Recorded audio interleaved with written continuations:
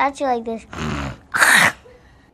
Oh, we all know that sound. That's 8-year-old Bryce demonstrating what it sounds like to have out-of-control allergies. Now, to help, he was getting some shots, but now he's trying a needle-free alternative.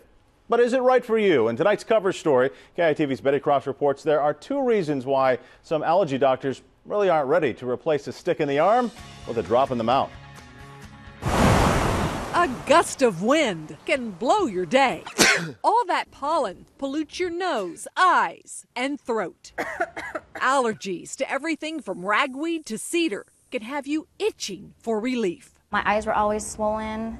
I was sneezing. Gayle Wismar and her oldest son were miserable. They tried weekly injections. It became too much. So they replaced shots with drops. 1 squirt under the tongue. It tastes like a tiny drop of sugar water. It's a lot easier. That's because patients give themselves the drops at home. There's now an alternative. Dr. Jeffrey Hallett prescribes drops to about 40% of his allergy patients. If it's dosed appropriately, the oral treatment is just as effective as the injections. Which isn't surprising, since drops and shots are made with the same products. They're prepared a little differently, but it is exactly the same product that we use for both forms of treatment. And by putting them under the tongue, the drops have fewer side effects and bad reactions. The risk with the injections is 1%.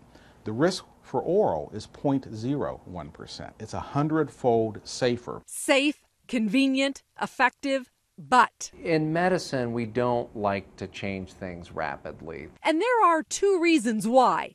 First, the drops are not FDA approved. The same product is approved for injections, but not to be put under your tongue.